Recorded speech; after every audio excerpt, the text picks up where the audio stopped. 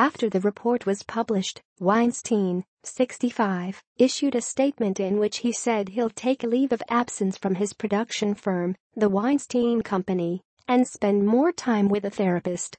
According to the Times expose of Weinstein, who produced many box office hits including Pulp Fiction, Sex, Lies, and Videotape, The Crying Game and Clerks, he used his position of influence in Hollywood to demand sexual favors from actresses and female assistants over the past 3 decades. He has paid off at least 8 women to settle complaints about his lewd behavior, according to the Times.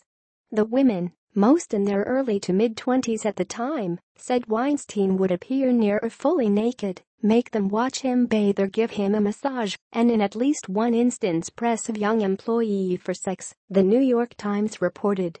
Some were paid $80,000 to $150,000 each to make their complaints go away, the Times said, with Scream actress McGowan, then 23, getting $100,000 in 1997 over an incident that took place during the Sundance Film Festival.